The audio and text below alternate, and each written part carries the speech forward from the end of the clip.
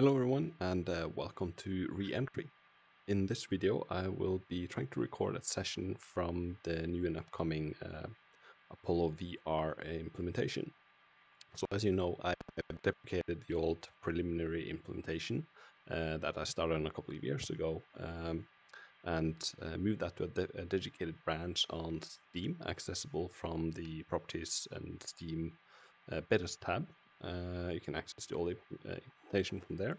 And then I rebooted everything and started from scratch. So initially I released Project Mercury, and then I've released Project Gemini in the previous update, and now I'm working on the VR implementation for Project Apollo. It's important to know that VR is still a post 1.0 feature, meaning that this is just me trying to get started and getting the current implementation on par with the old deprecated version. So with that, I'm currently now sitting inside the Apollo command module. I'm in orbit around the moon, and I'm currently recording this using a very strange setup. So I'm rendering on the same computer as I'm recording, and I have to record through an OculusMirror application. So the recording isn't great, but hopefully you will be able to see the most important features.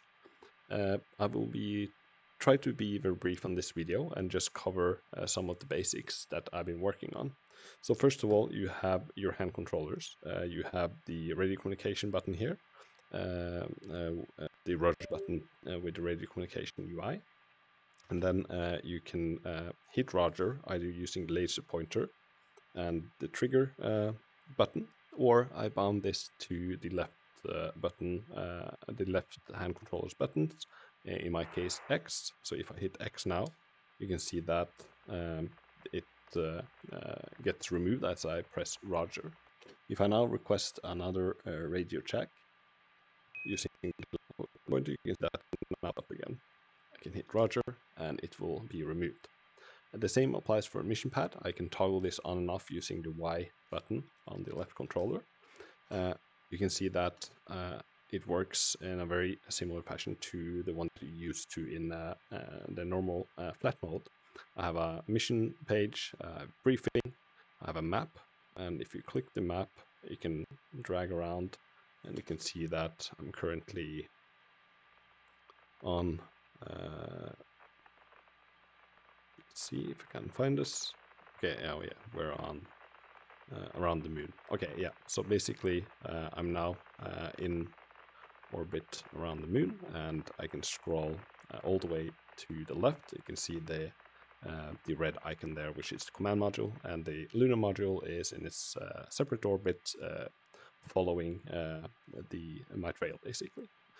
The other one I've added is the lists, so you can go ahead and in this case I'm going to go to here, and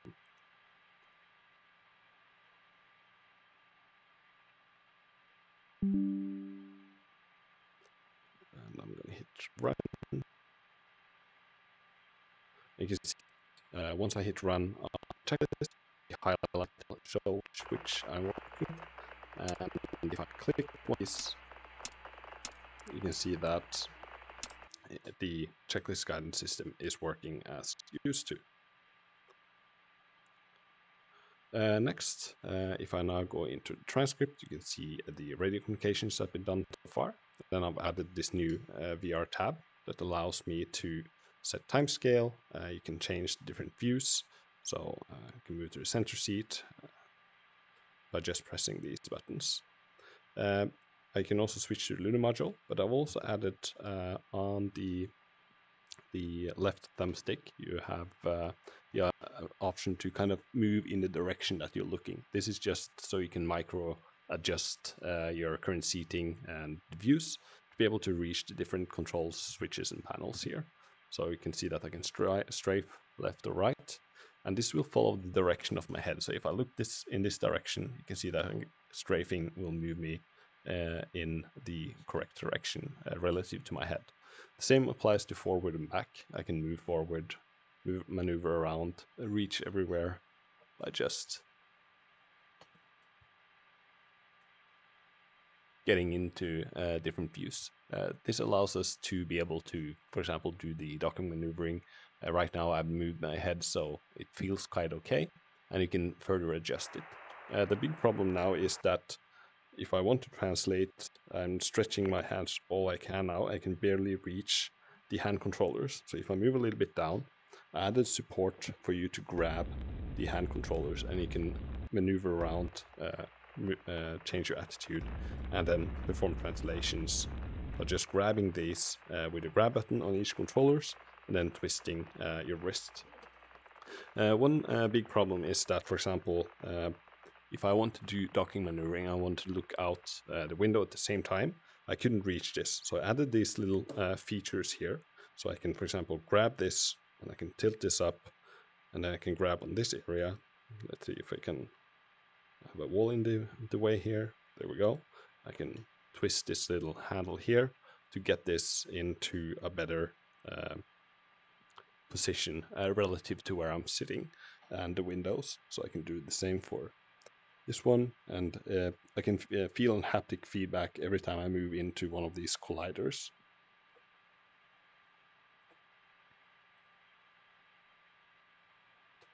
And now these are much higher up. This means that I can now get up into the coast view, and I can sit this, move this so it feels good, and I can still have my hands easily, the controller is easily reachable for my hands. So the other thing that I want to cover is that I've added the flashlight. So if I move here, I can grab this to toggle that it now sits inside of my hand. And this works that you can just twist it to turn it on and twist it to turn it off.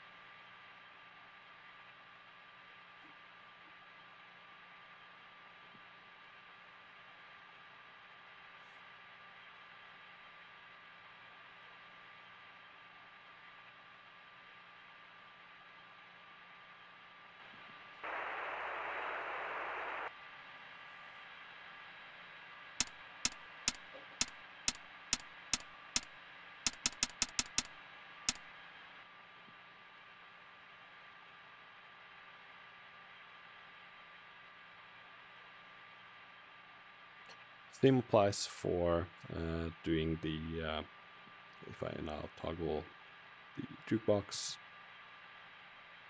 I can,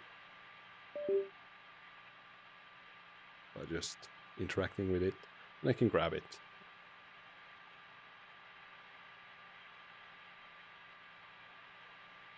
You can see that these can also collide and interact a little bit with each other.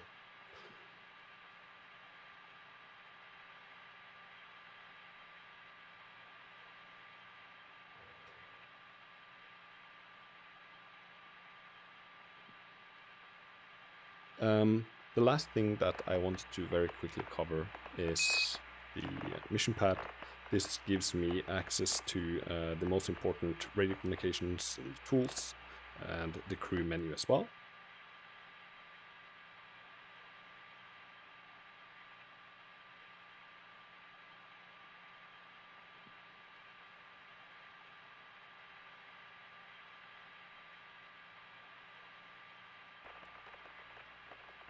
So with that, hopefully you get a brief introduction to how Apollo VR will work and some of the new mechanics that I added to it. So thank you for watching.